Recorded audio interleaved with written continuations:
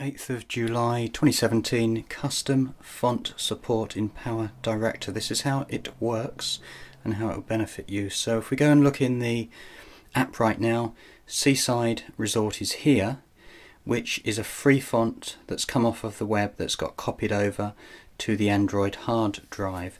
So to get started, what we do on Android is look at Explore button from the settings SD card. Then we look for PowerDirector, and then after that, when it opens, we get to the fonts, and from the fonts it comes down to custom font. Now that will be blank. We need to copy into a USB cable, TTF, which happens to be the font. It appears at the bottom there and we can use it. So to get your free fonts, you need to go back onto Google. This is just a file about what a TTF is. Have a search. When you find one from a website and bring it down, the folder is zipped up.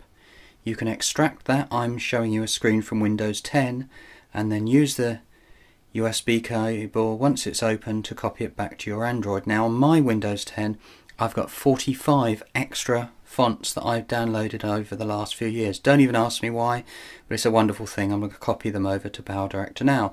So there you go, there's the Seaside font whizzing past, and that's this help video over and done.